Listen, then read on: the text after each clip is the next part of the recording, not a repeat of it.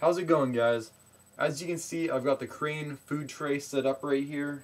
Showed you guys how to make that in the last video. I'll post a link for it again if you don't know how to do it, but it's great. Really, there's only one other problem we have, and that's where to put the drink. We know we're spinning vinyl.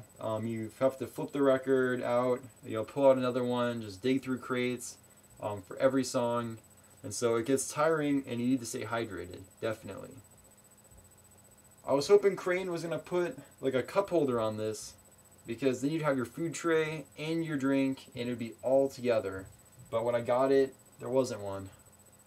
Luckily though, Crane is coming out with accessories so that you can pimp out your Crane stand.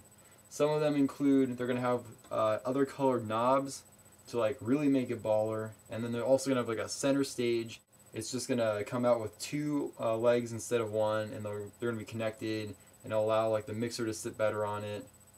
The add-on that they're coming out with that we're really excited about, especially I'm really excited about, is called the Crane Subtray. And that's meant to store your Serato box or a hard drive or something to connect to your laptop. But since we're not using laptops in this setup, we're going to use it to store our drinks.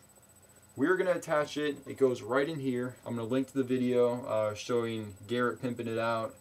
We're going to stick it about a beer can's length down, and we're just going to slide them in. This tray is really, I'm hitting on it. It's not moving. I'm convinced it's going to be able to store my beer back here and keep it safe.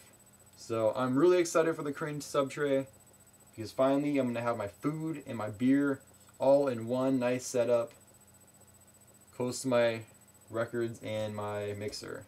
And what more could you possibly ask for than an open beer right above a mixer? Nothing could go wrong.